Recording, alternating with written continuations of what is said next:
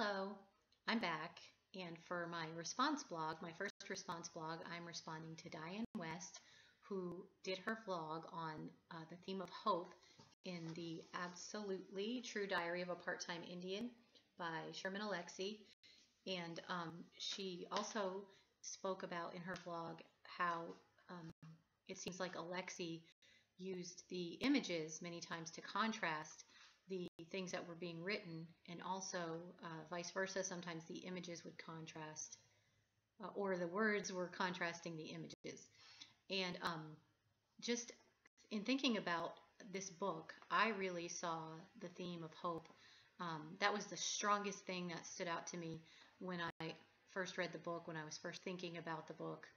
And also later on, as I thought about it more, I began to see the contrast between the theme of hope and the theme of death that was really woven into the book as well, and how the death aspect of the story really contrasts that theme of hope.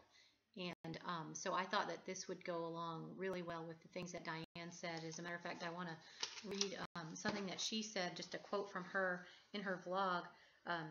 She said that Arnold carries this image simultaneously of hope and hopelessness. And I would just even further say that hopelessness is actually equal to death in Alexie's writing. Because even when you look at the first chapter of the story, and Arnold is firmly entrenched in the reservation and in the reservation life, and there's so much hopelessness and death in that first chapter. He even talks about how he really shouldn't even be alive because he was born with the disability that he was born with, and when they did the surgery, they didn't expect him to live. And so here it is again, this contrast that he's not even supposed to be alive, that there's only hope in his life because he's alive, but other than that, everything is death. When I read the first chapter, it was so sad and so depressing that I really didn't want to keep reading the book. That's how sad it was. And you can even look at the image that he draws of himself on page 5, and it's almost disturbing. The picture of himself, it's not, to me, that cartoon was not funny or cute at all.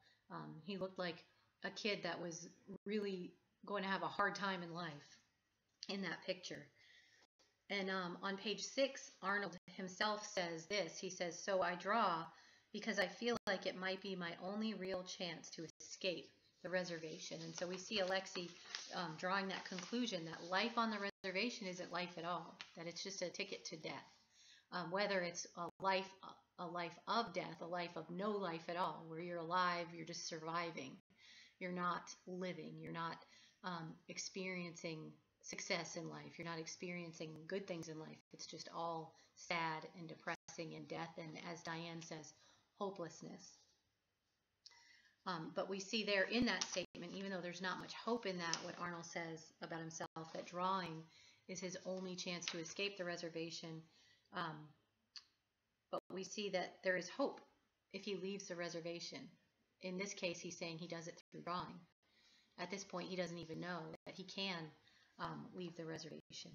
We can look at this contrast even more and see how Alexie seems to equate hopelessness with death. And we can look at the drawing on page 43 that Dianne mentioned in her vlog. And he has this conversation with Mr. P, the teacher, and Mr. P says to Arnold, "If you stay on this reservation, they're all going to kill you." And so the picture is really, really clear that Alexie is drawing, that off the reservation is hope. You see that sign pointing that way, and the picture, the image on that page 43 of the reservation is just some dilapidated houses and trees, and there's just nothing there. And so the reservation equals death, but life off the reservation is where hope is, where his hope lies. Alexie continues to illustrate this. We see throughout the story as one person after another from Arnold's life on the reservation begins to die. First, his grandmother gets hit by a drunk driver, and dies. And then his dad's friend Eugene, who meant a lot to Arnold, dies. And also then his sister dies on a different reservation and in a fire. And so it's interesting to note that all of this death is happening and surrounding Arnold. And while that's happening, he's off the reservation now. He's going to school and he's enjoying his life at school. He's making friends. He's successful in his schoolwork. He's very smart. And he also is becoming a really great basketball player. And so every area that you would hope to have success in life in, especially a kid his age, he's doing that. He's excelling and living and enjoying life off the reservation. And so once again, we see this point that Alexi is making, that on the reservation there's nothing but death, but off the reservation is where hope and life comes in. And so, you know, even though there are times throughout the story, like Dianne mentioned, that Alexi seems to use the images to argue against the things that the book is saying. For example, with the picture of the winged horse, the mythical horse, and saying that hope is a myth, but still Arnold is experiencing hope off the reservation.